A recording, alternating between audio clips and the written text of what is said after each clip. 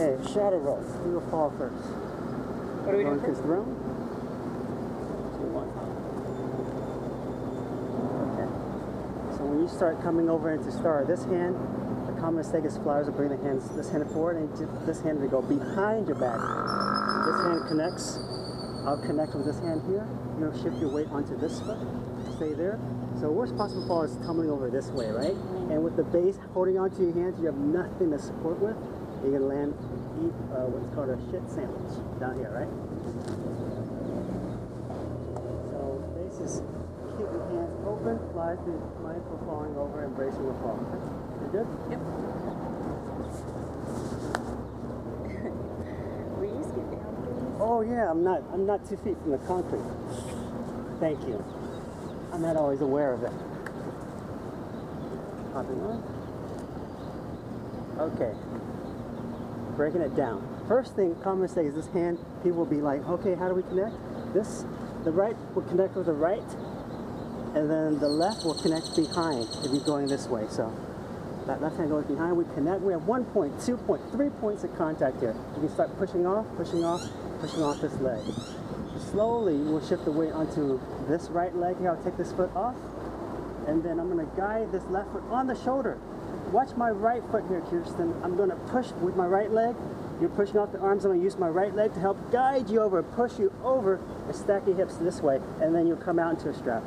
And then I'll place my foot on that side. I can't believe that just happened. And that's harder doing it slow, but you got this. So, coming into the straddle helps your base a lot to balance this, okay?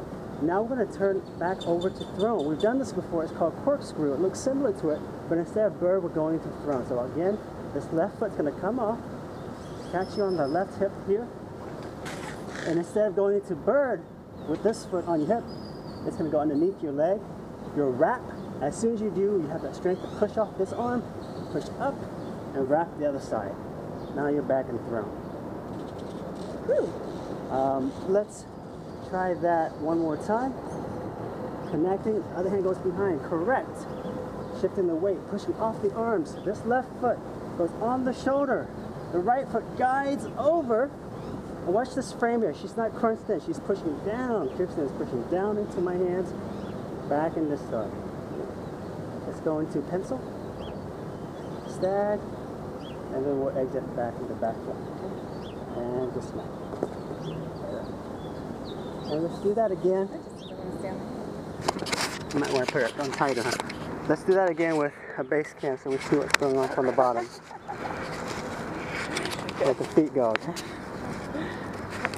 There we go. Okay, throne. 2, 1, hop. Okay, hand connection. The left hand exactly goes behind. I'm going under. Now I feel this pressure. Let's wait a minute. Let's slow it down. Make sure we have pressure here, tension there, and onto this foot. And we're going to wait until this foot is on your shoulder before you start making that transition. And I'll guide the right foot over.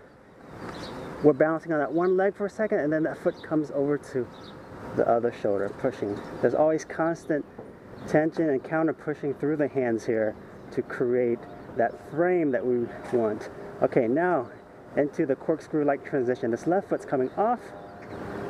It goes behind the flyer, catches her left hip, pushing off of this right hand. She's opening that leg, wrapping it, and pushing off this hand here to push up, wrapping the other leg around, back to throne.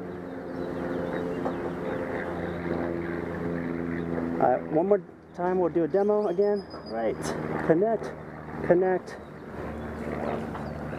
Being mindful of the fall. Straddle out, pushing through the arms. Boom. Left foot goes around the hip. Wraps around the leg. We're pushing off this hand. Up. Over.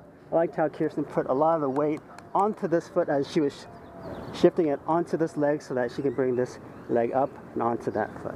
Back into throne. Perfect. We'll dismount over.